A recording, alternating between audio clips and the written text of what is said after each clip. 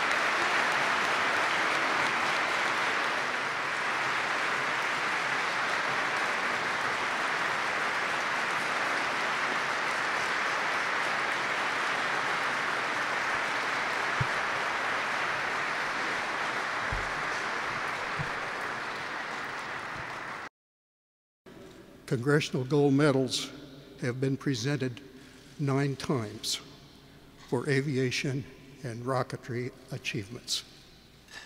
Today, for the first time, they are being given for achievements in spaceflight.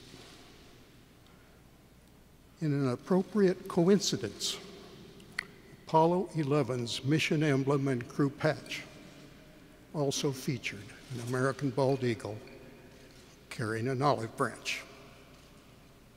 The Apollo 11 crew is honored to receive the Congressional Gold Medal and accept, on behalf of our fellow Apollo teammates, all those who played a role in expanding the human presence outward from Earth, and all those who played a role in expanding human knowledge of the solar system and beyond. We thank the Congress very much.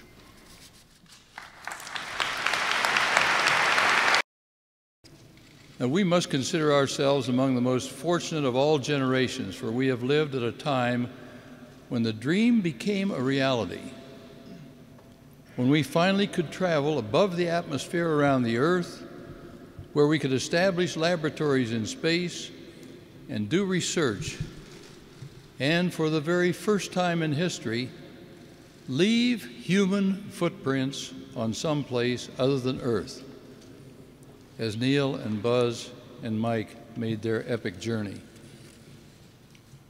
The message they left on the lunar surface could be said of all our manned space travels.